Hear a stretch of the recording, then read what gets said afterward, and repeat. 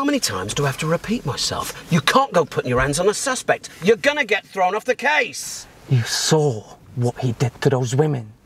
I mean, come on, the man's an out-and-out psychopath. Are you listening to me? Are you even listening to me? We don't have the evidence to put him away. Whose fault is that, huh?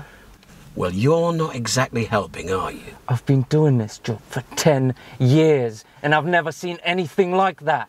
And I've been doing this job 15 years. And I'll tell you what, I haven't seen anything like it either. But what do you want, a medal? No, of course not. But because some idiot in a uniform couldn't fill in the paperwork properly, he's out there somewhere laughing at us. It sticks in my throat.